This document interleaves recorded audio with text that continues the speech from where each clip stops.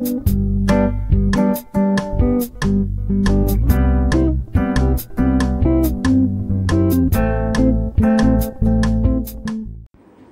friends, welcome to another video. Your online tutor മലയാളത്തിലേക്ക് സ്വാഗതം.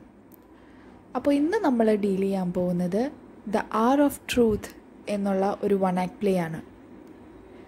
ഇത് +2 ഇംഗ്ലീഷ് ടെക്സ്റ്റ് ബുക്കിൽ പഠിക്കാനുള്ള ഒരു വൺ ആക്ട് പ്ലേ ആണ്. അപ്പോൾ ഇതൊരു ചെറിയ കഥ രൂപത്തിൽ നിങ്ങൾക്ക് ഞാൻ പറഞ്ഞുതരാം.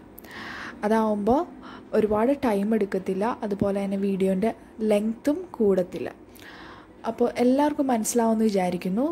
അതിനു മുമ്പായിട്ട്, വീഡിയോ സ്റ്റാർട്ട് ചെയ്യുന്നതിന് മുമ്പായിട്ട് എപ്പോഴും ഞാൻ പറയാറുള്ളത് പോലെ തന്നെ ഈ വീഡിയോ നിങ്ങൾക്ക് ഇഷ്ടമാവുകയാണെങ്കിൽ തീർച്ചയായിട്ടും ലൈക്ക് ചെയ്യുക. അതുപോലെ തന്നെ നിങ്ങളുടെ കൂട്ടുകാർക്കൊക്കെ ഷെയർ ചെയ്ത് കൊടുക്കുക. പിന്നെ ഇതുവരെ ഈ ചാനൽ സബ്സ്ക്രൈബ് ചെയ്യാത്തവരുണ്ടെങ്കിൽ പ്ലീസ് ഒന്ന് സബ്സ്ക്രൈബ് ചെയ്തേക്കുക. അതുപോലെ തന്നെ നിങ്ങൾക്ക് എന്തെങ്കിലും ഡൗട്ട്സൊക്കെ ഉണ്ടെങ്കിൽ കമൻറ്റ് ബോക്സിൽ മെൻഷൻ ചെയ്യാം കേട്ടോ. അപ്പോൾ നമുക്ക് വീഡിയോയിലേക്ക് കിടക്കാം. ദ ആർ ഓഫ് ട്രൂത്ത് എന്ന് പറയുന്നത് പെർസിവൽ വൈൽഡ് എന്ന റൈറ്ററുടെ ഒരു നാടകമാണ്. അദ്ദേഹം വൺ ആക്ട് പ്ലേസിൻ്റെ പേരിലാണ് അറിയപ്പെടുന്നത്. അതായത് വൺ ആക്ട് പ്ലേസിൻ്റെ റൈറ്ററായിട്ടാണ് അദ്ദേഹം കൂടുതൽ അറിയപ്പെടുന്നത്. പിന്നെ അദ്ദേഹം കുറച്ച് നോവലുകളും ഷോർട്ട് സ്റ്റോറീസും ഒക്കെ രചിച്ചിട്ടുണ്ട്. പിന്നെ ഈ ആർ ഓഫ് ട്രൂത്ത് എന്ന് പറയുന്ന നാടകം ഒരു സൈക്കോളജിക്കൽ സ്റ്റഡീനെ ബേസ് ചെയ്തിട്ടുള്ളതാണ്. എന്ന് പറഞ്ഞു കഴിഞ്ഞാൽ ഒരു മനഃശാസ്ത്രമായ പഠനം ഇതിന് പുറകിലുണ്ട്. അത് പഠന വിഷയമാക്കുന്നത് മനുഷ്യരുടെ ഇടയിൽ പണത്തിൻ്റെ ആധിപത്യം മൂലമുണ്ടാകുന്ന അഴിമതിയെ പറ്റിയൊക്കെയാണ്. പിന്നെ മനുഷ്യൻ്റെ പണത്തിനോടുള്ള ആർത്തി മൂലം അവൻ എത്തിച്ചേരുന്ന സാഹചര്യങ്ങളെ പറ്റിയും റൈറ്റർ ഇവിടെ മെൻഷൻ ചെയ്തിട്ടുണ്ട്. അപ്പോൾ ഈ നാടകത്തിലൂടെ റൈറ്റർ കൂടുതലായിട്ടും പറയാൻ ഉദ്ദേശിക്കുന്നത് മനുഷ്യൻ എപ്പോഴെങ്കിലും പണത്തിനോടുള്ള ആർത്തി പ്രകടിപ്പിക്കാറുണ്ട്. ജീവിതത്തിൻ്റെ ഏതെങ്കിലും ഒരു ഘട്ടത്തിൽ അവൻ പണത്തിനോടുള്ള ആർത്തി പ്രകടിപ്പിക്കാറുണ്ട്. അപ്പോൾ ഈ പണം സമ്പാദിക്കാൻ വേണ്ടിയിട്ട് അവൻ കാലാകാലങ്ങളായി കാത്തുവന്നുകൊണ്ടിരുന്ന മോറൽ വാല്യൂസും അതുപോലെ തന്നെ അവൻ വളർത്തിയെടുത്തിട്ടുള്ള പലതരത്തിലുള്ള ഗുണങ്ങളും ഒക്കെ മറന്നു കളയാറുണ്ട്. ഈ കാര്യങ്ങളൊക്കെയാണ് റൈറ്റർ ഈ വൺ ആക്ട് പ്ലേയിൽ മെൻഷൻ ചെയ്യുന്നത്. അതുപോലെ തന്നെ ഈ നാടകം അവസാനിക്കുന്നത് എപ്പോഴാണോ തിന്മ ശിക്ഷിക്കപ്പെടുന്നത് അതുപോലെ തന്നെ നന്മ ജയിക്കുന്നത്, അവിടെയാണ് ഈ നാടകത്തിൻ്റെ പരിസമാപ്തി എന്ന് പറയുന്നത്. അപ്പോൾ ഈ നാടകത്തിൻ്റെ സെൻട്രൽ ക്യാരക്ടർ എന്ന് പറയുന്നത് റോബർട്ട് ബാൽഡ്വിൻ എന്ന് പറയുന്ന വ്യക്തിയാണ്. അദ്ദേഹം ഒരു ദിവസം തള്ളി നീക്കുവാൻ വേണ്ടി പ്രയത്നിക്കുന്ന ഒരു സാധാരണ അമേരിക്കൻ പൗരനെ ആയിട്ടാണ് ഇവിടെ കാണിച്ചിരിക്കുന്നത്. എന്നാൽ അയാൾക്ക് സ്വന്തം കുടുംബം നന്നായി നോക്കുവാനുള്ള ശമ്പളം പോലും അദ്ദേഹത്തിൻ്റെ ജോലിയിൽ നിന്ന് ലഭിക്കുന്നില്ല. ഒരു സത്യസന്ധനായ ഒരു വ്യക്തി. പക്ഷെ ആ സത്യസന്ധത കൊണ്ട് അയാൾ ഒന്നും നേടുന്നില്ല ജീവിതത്തിൽ. അദ്ദേഹത്തിൻ്റെ കുടുംബമാണെങ്കിലോ വളരെയധികം മോറൽ വാല്യൂസും ഒക്കെ കാത്തു സൂക്ഷിക്കുന്ന ഒരു അമേരിക്കൻ സ്വപ്നം സഫലമാകുന്നതും പ്രതീക്ഷിച്ച് കഴിയുന്ന ഒരു കുടുംബം കൂടിയാണ് അദ്ദേഹത്തിൻ്റേത്. ഇനി അടുത്തൊരു മെയിൻ ക്യാരക്ടറാണ് ജോൺ ഗ്രിഷാം എന്ന് പറയുന്നത്. ഈ ജോൺ ഗ്രിഷാം റോബർട്ട് ബാൽവിൻ്റെ ബാങ്കിലെ മേലധികാരിയാണ്. അദ്ദേഹം ആ ബാങ്കിൻ്റെ പ്രസിഡൻ്റാണ്.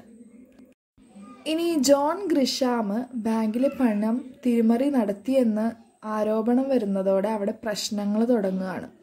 ഈ വാർത്ത ബാങ്കിലെ കസ്റ്റമേഴ്സിനെ പോലും വളരെയധികം ബുദ്ധിമുട്ടിലാക്കുന്നുണ്ട്.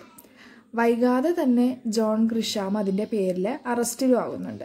എന്നാൽ ഈ റോബർട്ട് ബാൽവിനെ സംബന്ധിച്ചിടത്തോളം ഈ ജോൺ ഗ്രിഷാം നല്ല ഒരു മേലധികാരിയായിരുന്നു. അതുകൊണ്ട് തന്നെ അദ്ദേഹത്തിന് അയാളെ സംശയവും ഉണ്ടായിരുന്നില്ല. പക്ഷേ ഈ ജോൺ ഗ്രിഷാം അറസ്റ്റിലായതിനു ശേഷം ഈ ജോണ് റോബർട്ട് ബാൽവിനോട് ഒരു കാര്യം ആവശ്യപ്പെടുന്നുണ്ട്.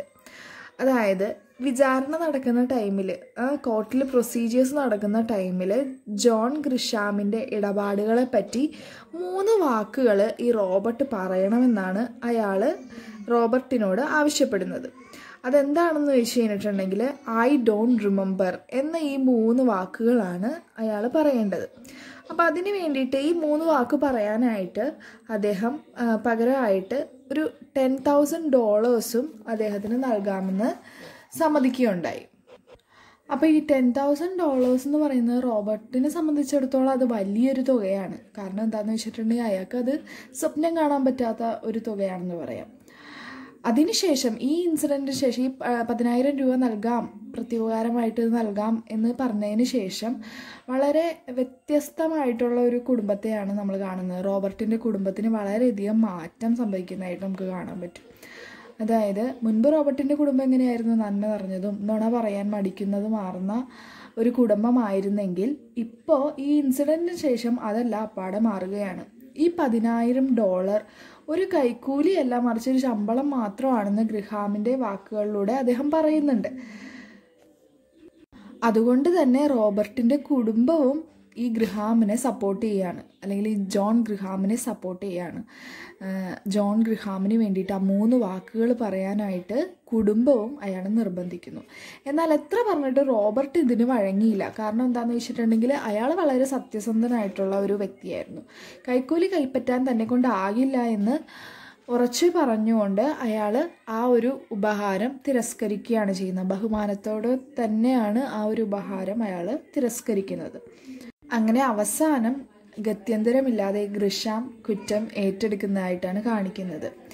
ഇനി റോബർട്ട് ആകട്ടെ അയാളുടെ സത്യസന്ധത കാണിച്ചതുകൊണ്ട് അയാൾക്ക് പെട്ടെന്ന് തന്നെ വേറൊരു ബാങ്കിൽ ജോലിയും ലഭിക്കുന്നതായിട്ട് കാണിക്കുന്നുണ്ട്.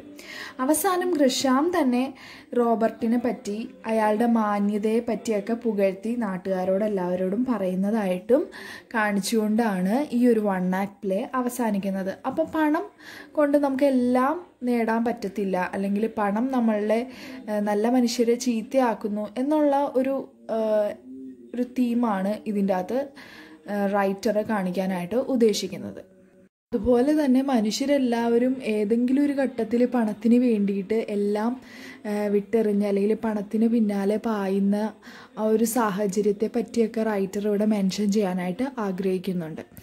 അപ്പോൾ എല്ലാവർക്കും ഈ ഒരു കഥ അല്ലെങ്കിൽ ഈ ഒരു നാടകം മനസ്സിലായെന്ന് വിചാരിക്കുന്നു. എന്തെങ്കിലും ഡൗട്ട്സ് ഉണ്ടെങ്കിൽ കമൻറ്റ് സെക്ഷനിൽ ചോദിക്കുക. അപ്പോൾ എല്ലാവർക്കും ഇഷ്ടമായെങ്കിൽ പ്ലീസ് ഒന്ന് സബ്സ്ക്രൈബ് ചെയ്തേക്കണേ, നമ്മൾ സപ്പോർട്ട് ചെയ്യണം. Thank you.